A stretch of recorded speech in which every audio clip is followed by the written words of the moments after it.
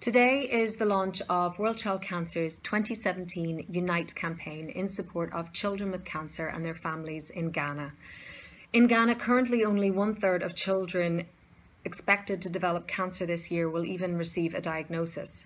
And by running this campaign, we aim to provide more training for frontline healthcare workers in Ghana and to continue to improve access to care for the most vulnerable children and their families there.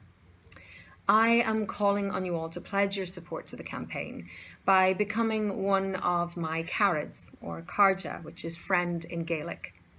And by uniting my Caraids worldwide with a collective goal of £50,000, this could provide essential treatment for over 500 children with cancer for 1 year, fund training for over 120 healthcare professionals, as well as cover essential staff salaries in our programme hospitals. So you can take part by signing up to the virtual Voyager Walk or by organising your own fundraiser. So to find out more, you can go to the World Child Cancer website, and every Caraid that raises over £100 by the end of August will be put into a raffle to receive signed goodies by me.